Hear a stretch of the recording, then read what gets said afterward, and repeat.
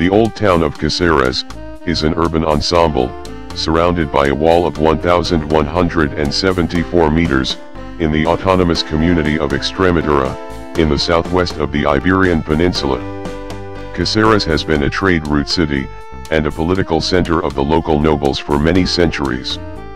Since prehistoric times, people from different cultures have gathered in Cáceres, and have shaped its strong historical roots. Pre-Roman settlements occupied the original plot, followed by the Roman, Arab, Jewish, and Christian people. The city's history of battles between Moors and Christians is also reflected in the architecture, which is a blend of Roman, Islamic, Northern Gothic, and Italian Renaissance styles. Of the 30 or so towers from the Muslim period, the Torre del Bujaco is the most famous. This property also includes noteworthy religious buildings, such as churches, hermitages, and convents.